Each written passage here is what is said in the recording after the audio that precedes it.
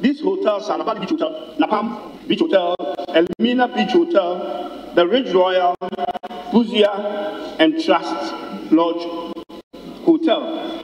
SSNIT says it wants to develop these hotels into world-class standard. So it's seeking a capital from competent strategic investors with expertise in hotel management. But SSNIT itself is not willing to put any money into this project. What they are saying is that it is part of their long-term asset allocation policy of disposal of long-term assets with controlling interest in after 6 years. These developments as SSNIT are quite worrying. My colleague was talking about misinvestments.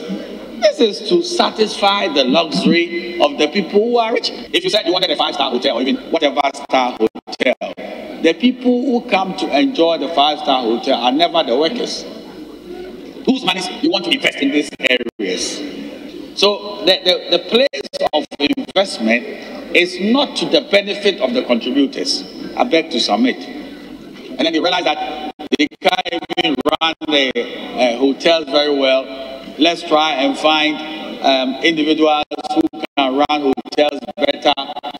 And then the value of the hotel is chipping. Meanwhile, they've sunk so much of the poor workers' contribution into that facility they will never enjoy. There is a space in the law that SSNIT should use the workers' pool of money for real estate.